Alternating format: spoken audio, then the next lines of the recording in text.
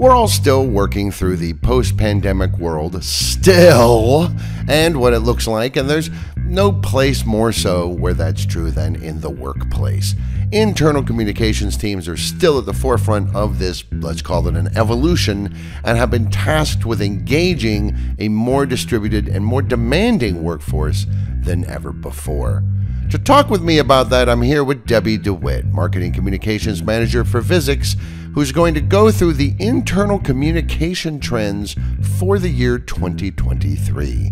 Hi, Deb. Thanks for coming. Thanks, Derek. Thanks for having me. And thank you, everybody out there, for listening to this episode of Digital Signage Done Right. You can follow along with a transcript on the Visix website. Just look under Resources Podcasts and find this particular episode, and there it is. Plus, you can also subscribe if you feel so inclined. Whether you're using digital signage or not, our podcast gives you practical tips for communications and content to better engage your audience. I'm Derek DeWitt. Welcome to Digital Signage Done Right.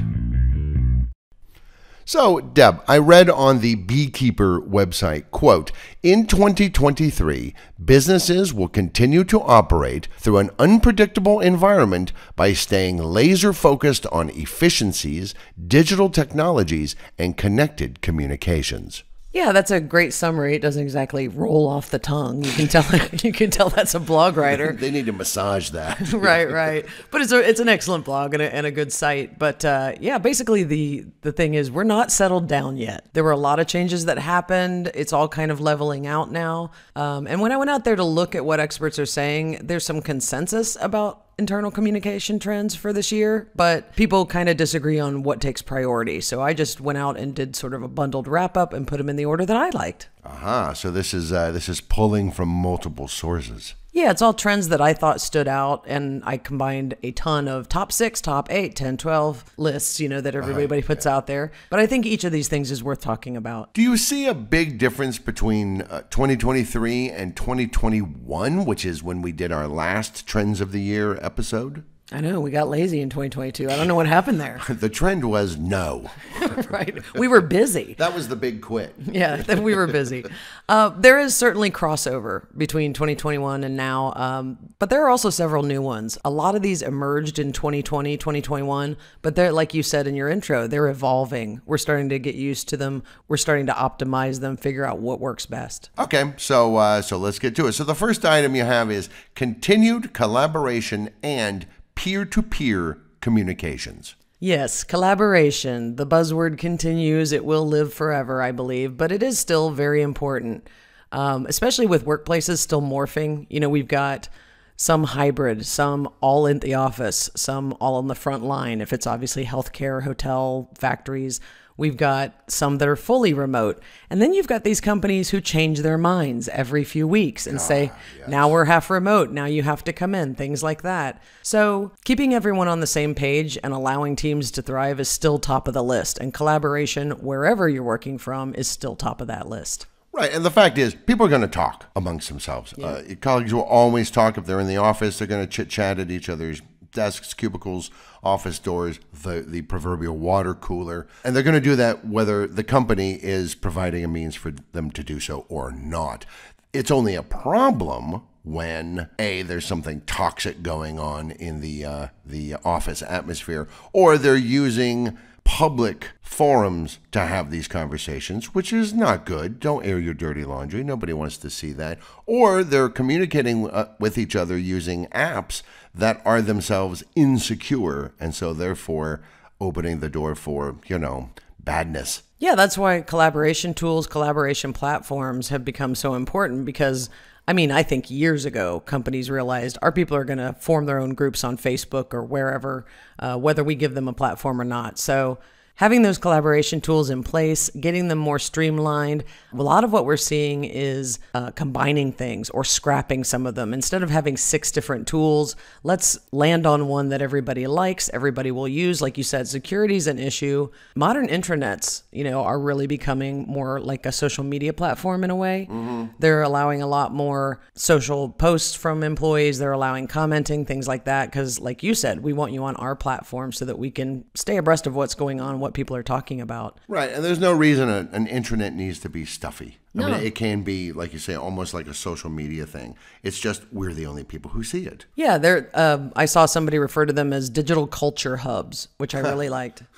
Yeah, and we've talked for a long time about democratizing communications. That's what intranets, social sites are doing, collaboration tools. You can also do it with digital signage. Let people at the team level add their own messaging since they know what their group cares about.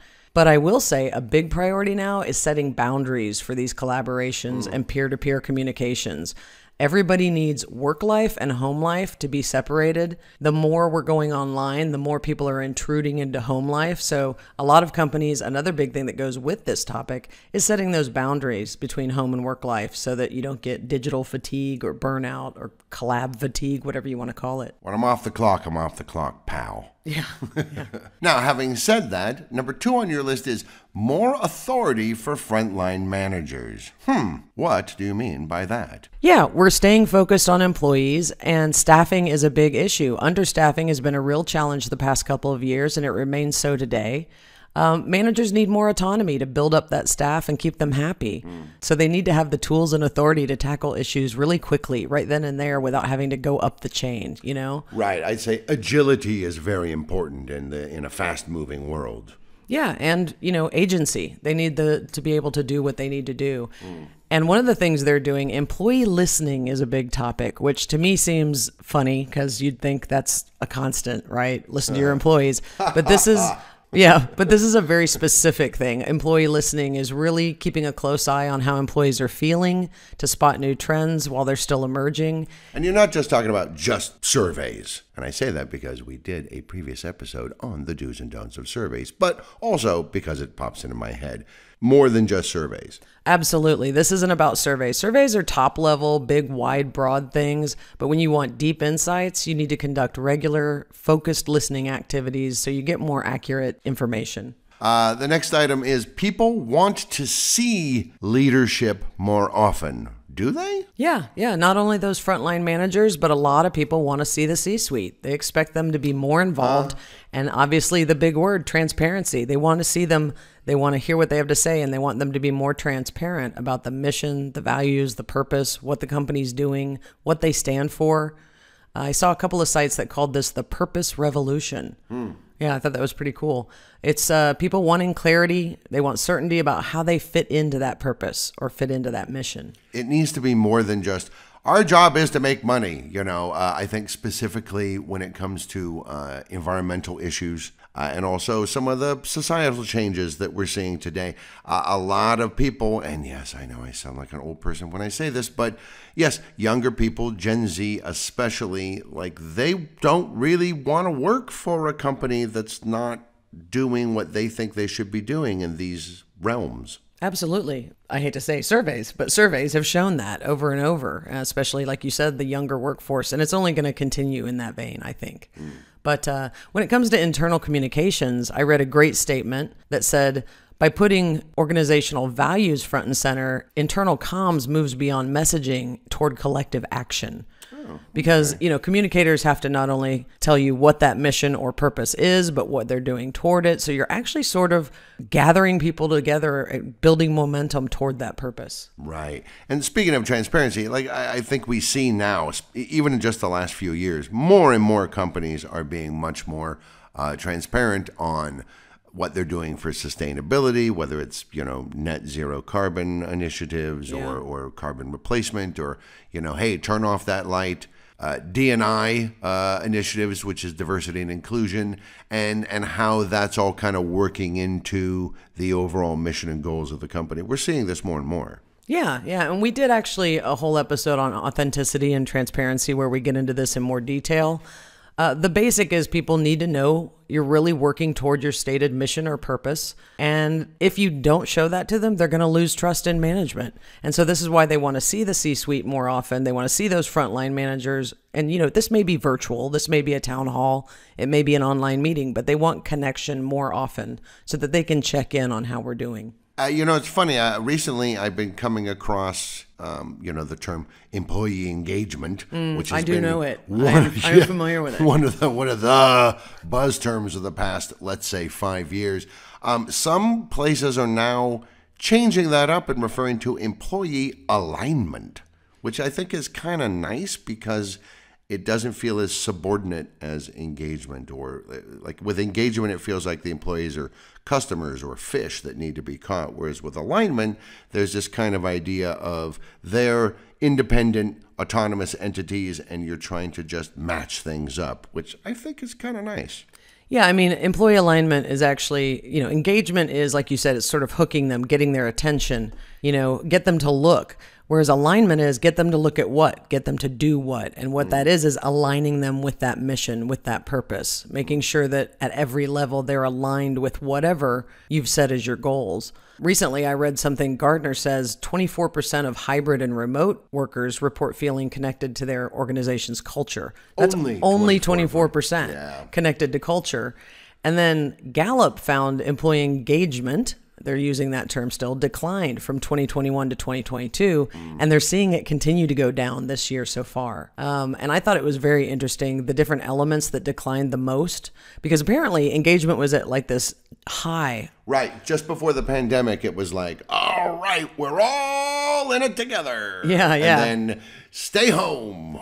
Well, that makes sense. People like to be around other people. They were used to doing things a certain way. So we all had to shift. We had a big hiccup. Everybody had to relearn how to do their jobs, how to talk to each other. It's interesting. The things that did go down, though, are clarity of expectations. So we're back to purpose. We're back to leadership, connection to the mission or purpose of the company, opportunities to learn and grow, opportunities to do what employees do best, meaning don't just give me the task you want me to do, let me do what I'm best at, and feeling cared about at work. Those are all the places that people said, hey, I'm just not feeling it as much as I used to. Well, I think that transitions quite nicely into the next thing here, which is more human-centric communications. Finally, we've been talking about this. They're talking about it. We've been talking about this for years, and finally, 2023, is this when it's finally going to happen?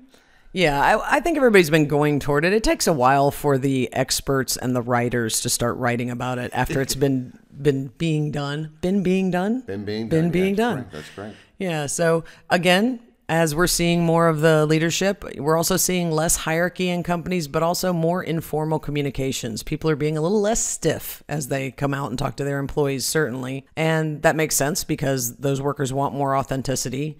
They don't want the boilerplate statements. They don't want formal decrees being handed down from on high. And, the fact is that employees are people. And I know that they're there for, a job or a particular set of tasks or to leverage certain skills that they have or knowledge that they have. But they're also people, and they have opinions about the world that we all live in and that the company exists in. And yes, sometimes that's politics. Sometimes that's going to be social issues. Sometimes it's going to be whether cats are better than dogs, all of this kind of stuff. Controversial. But we're starting to also see now some companies they're trying to stay away from the dicier stuff. But some companies are taking a stand on these real-world issues that we all deal with all the time anyway. Yeah, and I don't know that if they are staying away from the dicier stuff. You have companies who, you've always had companies that endorse political candidates, things like that. But I think it is more common now that companies, they used to feel it was taboo. You don't want to offend anyone. Certainly, not on the employee side, but certainly on the client side. We are seeing that change. It's part of the human-centric. We all understand humans have opinions, and a corporation, even though a legal entity, is people. And so they're starting to say this corporation, this entity feels this way about this issue. Another thing I've noticed that's shifting a little bit in the language is we've talked about localization a lot, where, you want to have the people in the Houston office need to have information, for example, in emails in the newsletter and on their digital signs that is relevant to people in Houston. They don't need to know that it's snowing in Boston. But now we're starting to see talk of personalization. Yeah, internal comms is definitely trying to use personalization where it's possible. You want to speak to an individual or at least the team versus the company as a whole. And that's definitely figuring into how they're crafting their communications, but also how they deliver them. So I see the next item here is make your content more visual to spark that kind of engagement, which is, that's great for a digital signage company because it's a visual communications platform. That's true. And it's not just making things visual, but more visual content, just quantity as well as quality. We've always talked about the effectiveness of visual communications, so I guess the world is catching up, yay. But a recent study revealed that 67% of employees are better at completing tasks when communicated by video or text with an image along with it. So, and they also said a business can save $1,200 or more in productivity per employee just by using more visuals. So that's, that just makes sense. Right. I think as a number of studies showed pre-pandemic, engagement equals productivity. And so if visual content gets more engagement, therefore visual content equals productivity. I think that's pretty easy math. It is. Yeah. Try and turn every communication into a visual if you can. We've always said this because, of course, like as you said, we sell a visual product. But it's true. People just do better with visuals. So try and turn it into a visual if you can. If you have to use text, at least have some kind of really eye-catching visual with it. Mobile first is really the trend in communications. It's a crazy thing, but I guess people are I don't use my mobile device like this, but I guess most people do, is mobile's their go-to device. And so a lot of communications, especially visual ones, are now getting tailored with mobile in mind. And then, and by the way, here's also what it might look like on a desktop, I think I saw this referred to as location-independent communication, which you might think that ties right into personalization over localization. Yeah, I think it does. We're still dealing with a fluid workforce and people working from home. You said you don't use it that way, but I think most people go to their phones first. Obviously, we're all stuck on our desktops a lot, but mobile's better because then you can reach them wherever they are. You don't have to do it during a set time period when you have some people who are working, I work at my desk for a couple of hours, but then I do work on my tablet or I go to a cafe and work on a smaller screen. So you need to design those communications for mobiles. They don't have to be, they are saying mobile first, but there are a lot of things that cross over. You can make one thing. It's not mobile only. Exactly. You can make designs that work on your digital signs, that also work on social media, that also work on a mobile, if you're delivering it via Teams playlist, something like that. But it's keeping that focus on mobile so that you don't forget about the people who are out there looking at it on a very small screen. This has always been the question for me. For a digital signage company like Visix, though, isn't this kind of a problem? Well, it's fine for us because we can deliver to mobiles, so it's not a problem. We have either a little app you can put in Teams that'll throw up your visual messages, or you can just deliver it to a website. People can look at it there. There's also, and this has been every year for the past few years, but continued focus on both safety and well-being. Yeah, people are still dealing with stressors of the last few years, and we have our normal stress that we would be having anyways. So as we've said, we're still in a period of uncertainty, and really, we're always in a period of uncertainty. Right, every moment until clairvoyance becomes a real thing. Uncertainty is kind of the human condition. Yeah, the world's always changing, so there's always going to be stress. Yeah. And employees expect more attention to wellness from their employer. Because we all saw it. Everybody got on board with wellness during the pandemic, and everybody went, that's really nice. You showing me desk stretches and, stress relief tips. And you have hand sanitizer around, and this is how to, clean off your desk effectively and all that. And yeah, now that the pandemic's over, it's like, if all that messaging goes away, it's kind of saying, so now we don't really care anymore. Yeah, Which is not true. But it hasn't gone away. No, I don't know of anyone who yanked it. It's actually been a great, I would say, opportunity for employers to go, oh wow, we have a benefits package, we have this and that. What else can we do for our employees? Well, we can absolutely focus on their wellness and their safety. Obviously, in manufacturing environments, things like that, you have to have safety messaging. And I will say, HR is very focused right now on relationship management.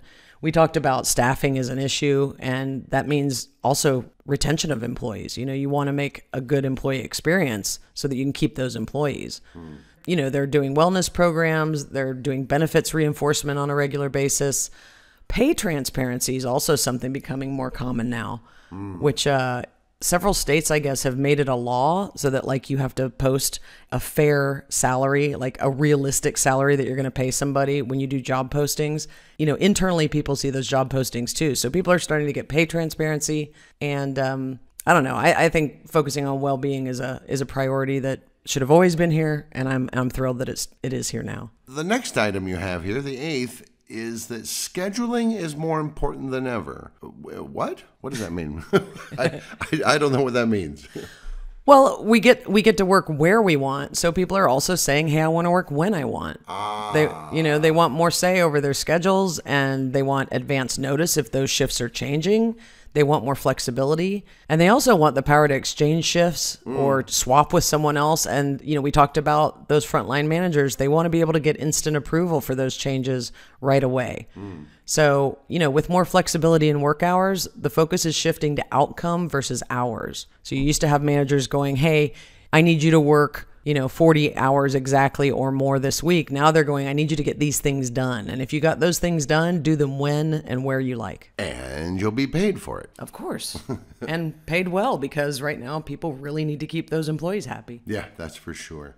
Obviously, AI is very much the talk, even though it's not true AI. I'm going to be niggly about that. But there is what we call artificial intelligence, machine learning stuff out there being used more and more by organizations for all kinds of things, and more automation is coming around. Now, this is the part for the more conspiratorially minded people out there to start chewing their fingernails and muttering in the corner about Skynet.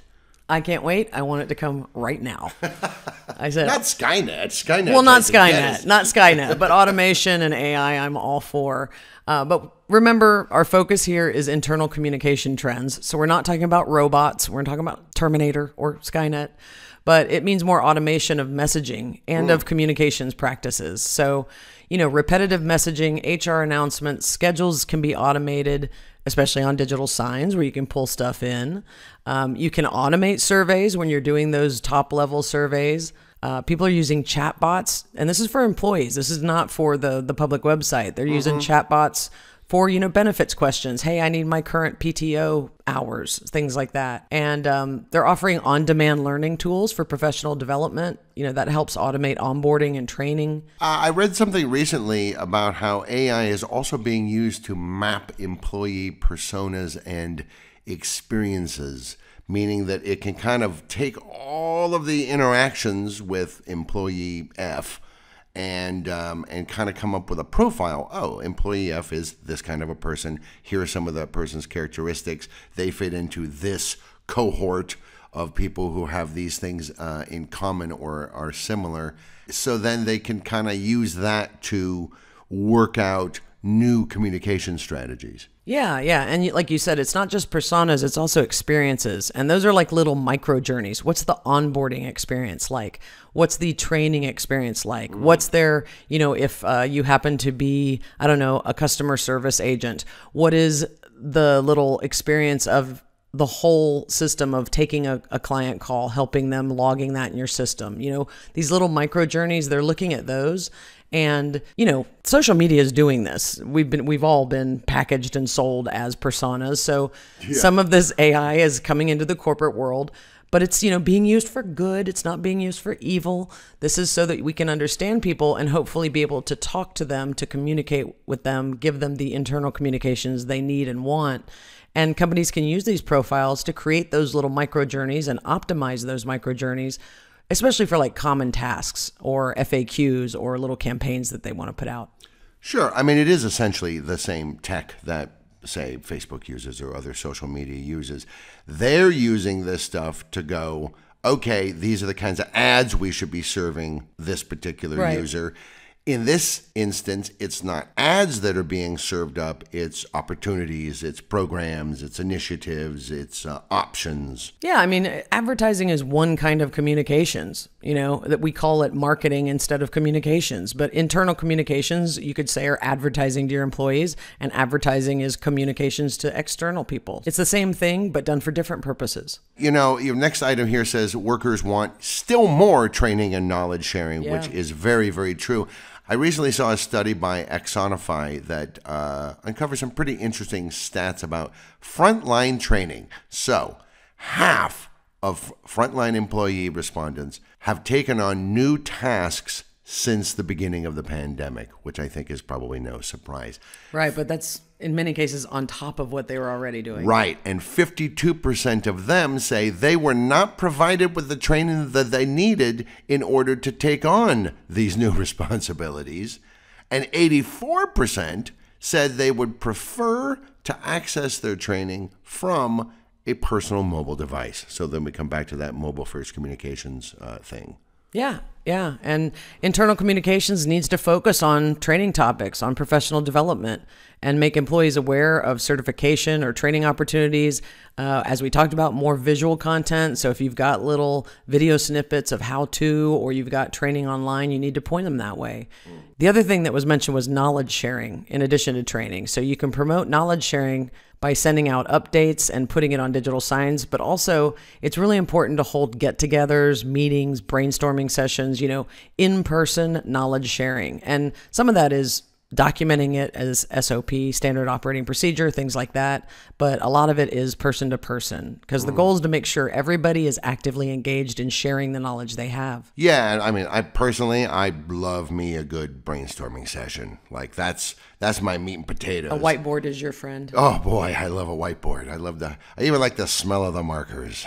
Okay. Well, one thing you might want to put on a whiteboard would be, for example, a workflow. And your next item says that workflows need to be streamlined and simplified, which I think the word we can use really is optimized.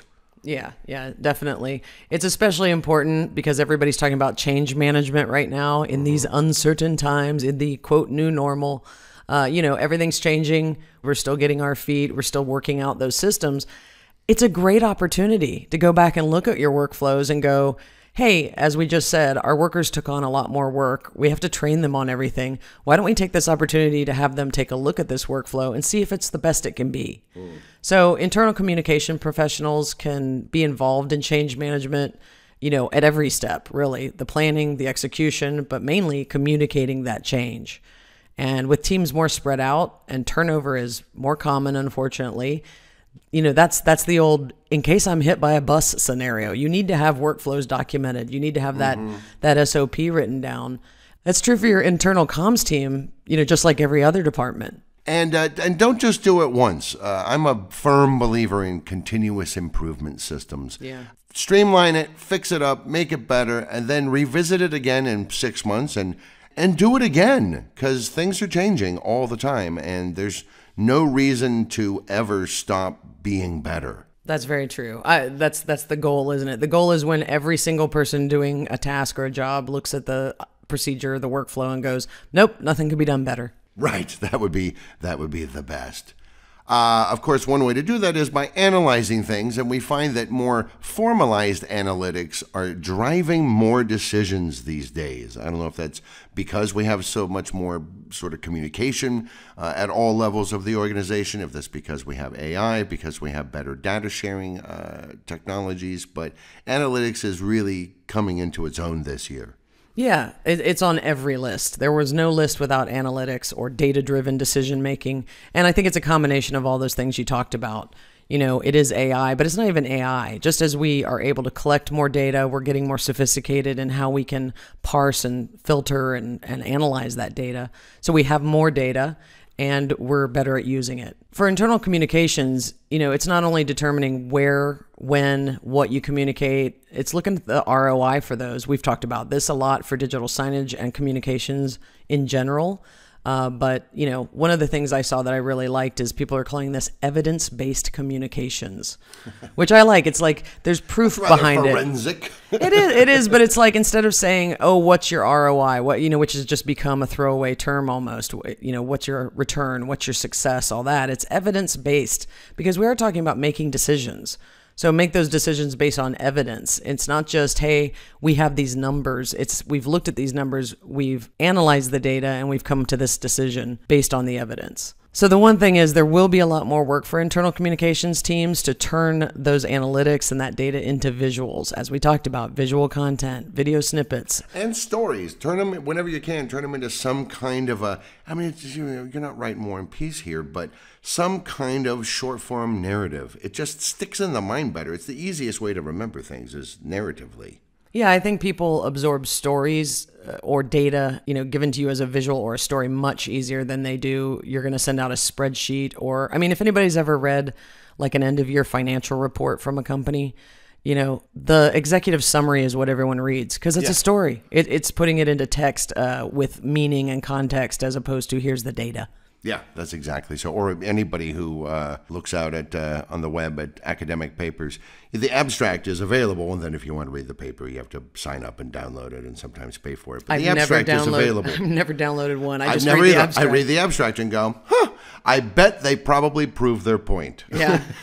And then I read the articles that say whether it was verified by peers or not. Yeah, that's for sure. So that is a lot for communicators to consider in the internal communications realm. We're moving away from that old-fashioned one-size-fits-all approach. We're using more tech, but we're also at the same time becoming more human in our messaging. And so those are I think we had a dozen internal communications trends for the year 2023 and beyond. Thanks to Debbie DeWitt, Marketing Communications Manager at Visix, for talking to me today about these internal communication trends for 2023. Thanks, Deb. Thanks, Derek. Always great to be on. And it's always good to know that you out there are listening to this podcast, Digital Signage Done Right. Again, you can follow along with the transcript on the Visix website under Resources. Find the webpage for this podcast episode. For more free stuff, head to resources on Visix.com for guides, videos, and more to help with your visual communications. Please subscribe and share, and contact us for information about our digital signage solutions.